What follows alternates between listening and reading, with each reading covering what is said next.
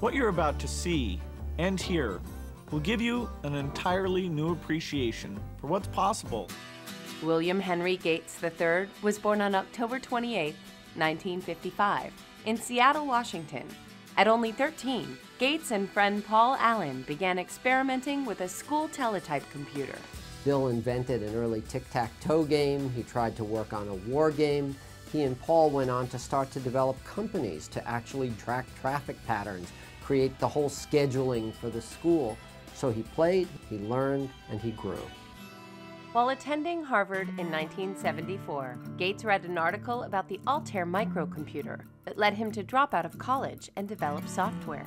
In 1975, Gates and Paul Allen founded Microsoft. Bill Gates and Paul Allen realized that what the manufacturers of the Altair would need more than anything else was programs to sell to users who would then use those programs to do calculations. They started writing those programs even before they saw the Altair. In 1980, Microsoft created the operating system MS-DOS for IBM. 1 year later, Microsoft boasted a revenue of $16 million. When IBM, the computer giant, decided to get into the personal computer game, they needed an operating system for their computers, and they decided to license it. Bill Gates went and found a tinier other company that had what IBM needed. He purchased the company, licensed DOS to IBM, and rode that wave to fortune. Microsoft launched its first retail version of Windows in 1985 and boasted more than 25 million licensed users by 1993.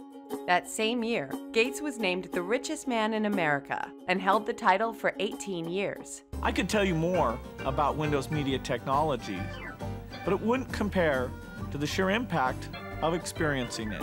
In the 90s, when you said PC, it was Microsoft. PC was Microsoft, everything about it. And there were other PC makers, Dell and HP and many, many others. One thing that ran across all of them was the Microsoft operating system. In 1998, the U.S. Department of Justice filed a lawsuit against Microsoft for unlawfully monopolizing computer software markets, but the suit was eventually settled. Originally, a judge did find that Microsoft was a monopolist and even ruled that the company would be broken apart. But on appeal, almost all of those judgments were either taken away or so limited that it was relatively painless for the company.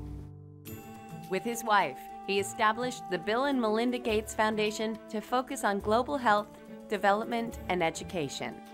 By 2002, Businessweek named them the most generous philanthropists in America.